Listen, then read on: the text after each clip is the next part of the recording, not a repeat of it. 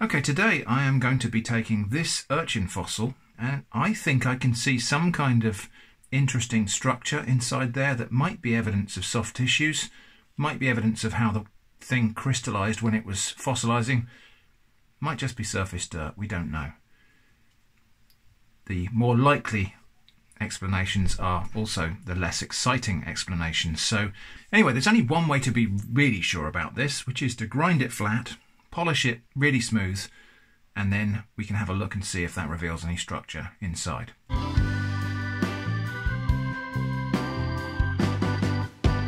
So this is a fossil composed of flint, and flint is actually quite a hard mineral. It's number 7 on the Mohs scale with a deeper groove at level 8, and that makes it quite difficult to grind down. So we're going to be using something that's harder than flint to grind it down. We could use diamonds, obviously, because diamonds are level 10 on Mohs scale. But we can go a bit cheaper than diamonds. We've got silicon carbide abrasive here, which is 9.5 on Mohs scale.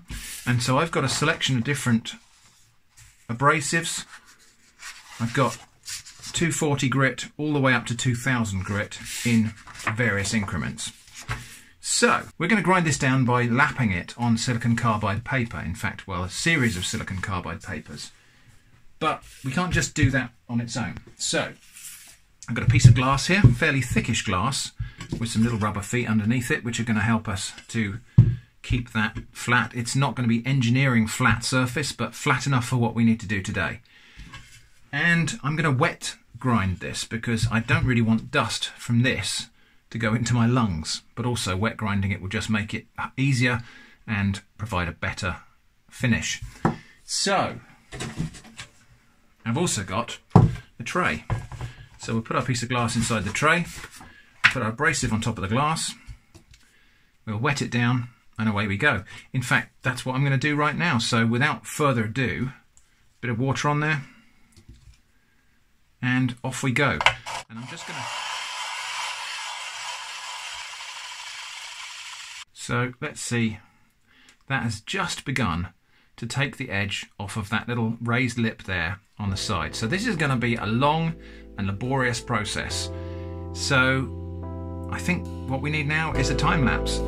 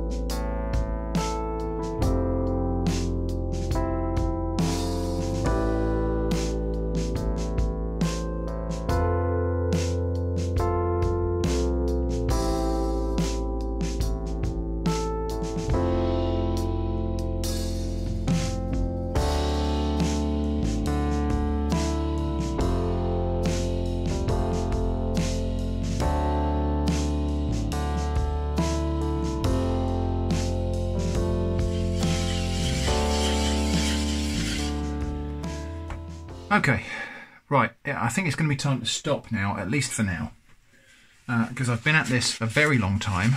My arms are aching from all this polishing, and it's starting to be diminishing returns now. It turns out that polishing flint or chert, whichever you want to call this, with wet and dry paper is really, really hard work.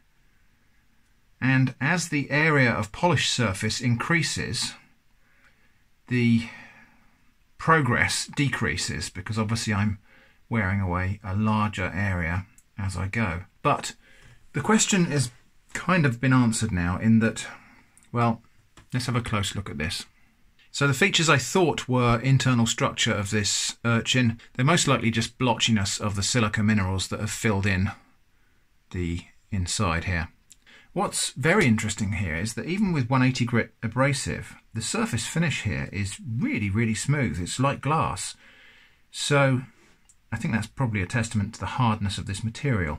I did start off with 240 grit and got about halfway through and realised I wasn't removing material fast enough, so I went back down to 180 grit. So most of this has been done with 180 grit abrasive, but even then, after hours and hours and hours of grinding, we're still probably only about halfway. So those bits there that you can see that are not ground, there's probably about another millimetre to go there. So I am going to stop now because, as I say, the question is answered. There are various little blobs and different structures in there, but I think they are just blotchiness of the silica mineral.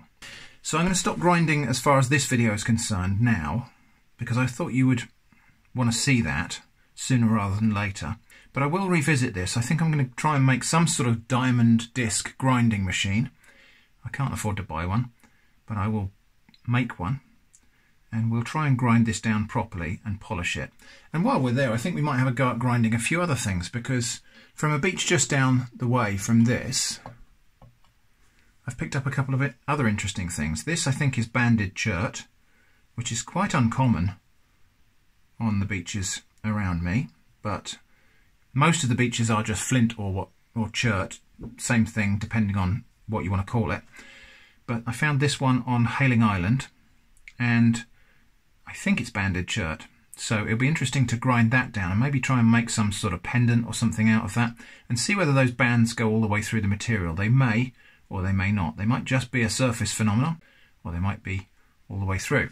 And I found this, which is odd because, again, it looks like a piece of chert, but actually it's got a deep red colour and some kind of almost banding there.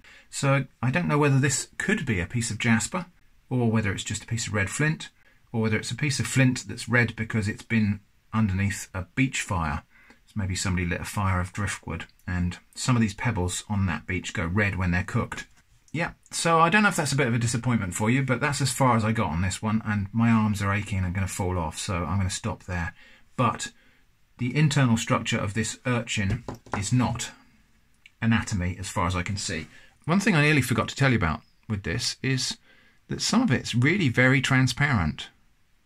So you can see I've got a laser pointer there. For the most part, it doesn't penetrate into the material at all, but there are just a few places, especially at the edge here, where you can see that it's almost as clear as glass, and the light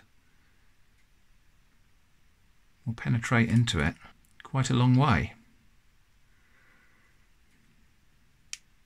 Elsewhere, not so much, but around the edges, it's almost like it's agate type of material.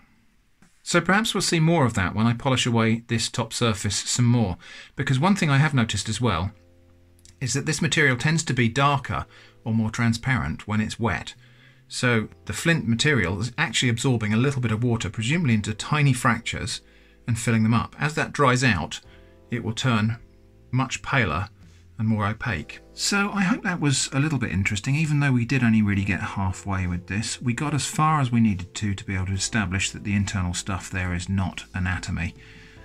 I hope that's been interesting. As I say, we will revisit this later on when I've got some proper diamond abrasives, so I look forward to doing that in future. But for now, thanks for watching, and I hope to see you again soon.